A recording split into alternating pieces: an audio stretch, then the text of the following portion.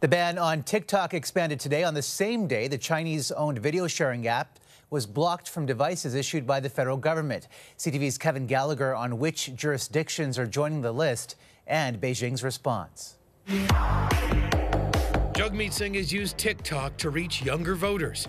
Now the NDP leader is taking a pause from the Chinese-owned app. I have no concern at all about taking a step back from a social media platform when there are serious concerns around security, around data and privacy. Starting Friday, any politicians and staff using devices managed by the House of Commons will be barred from TikTok, in line with the ban on all federal government phones that went into effect today. This is yet another demonstration of the government's vigilance when it comes to any potential threats that may be posed by foreign interference or any other risks to our cyber platforms and our critical infrastructure. The federal government is concerned about how the popular video sharing app harvests data off phones, including contacts, search habits, and location.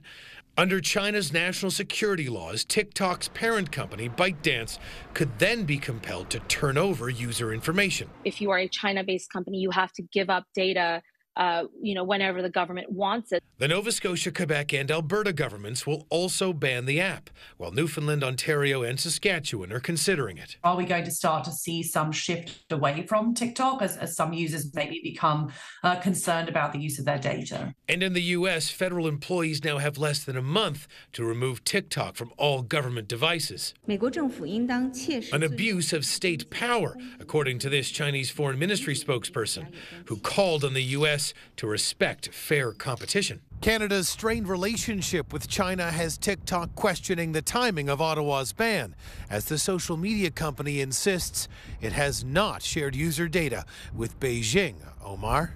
Kevin, thank you.